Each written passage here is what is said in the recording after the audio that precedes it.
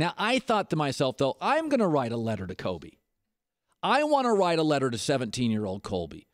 And I'm going to give him some advice. I'm not Kobe, right? But I know what's going to happen because, like Kobe, we're both older. So put the music in, John. Here is my letter to 17-year-old Kobe. Dear 17-year-old Kobe Bryant, I know you already received a letter from your future self, but I thought there are a few other things you should know. First, you're going to get drafted by Charlotte.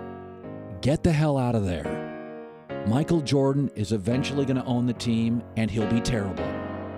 And oh, that reminds me, don't ever think about going to the Clippers. Also, 17-year-old Kobe Bryant, you're going to have Shaq as your teammate.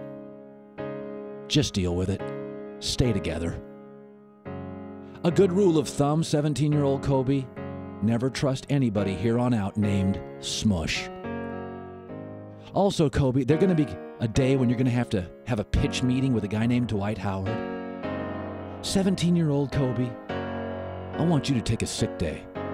Go grab a double-double at In-N-Out. You stay out of that pitch meeting. Nothing good's going to happen. 17-year-old Kobe, you will love genius Lakers owner Jerry Buss, but he will pass away too soon. And he will be replaced by his non-genius son, Jim Buss. And he'll offer you a massive contract extension.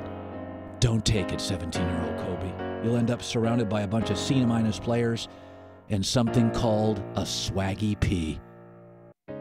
I'll explain that in another letter. And finally, 17-year-old Kobe, when you have your final game and you have a chance to take 700 shots, you don't listen to what Jason Whitlock says. You shoot all night long. You just keep shooting and shooting and shooting. Whitlock doesn't know what he's talking about. In fact, you're 17-year-old Kobe. You don't even know what Jason Whitlock is. But he's this guy with strong opinions, and he doesn't like you. I do.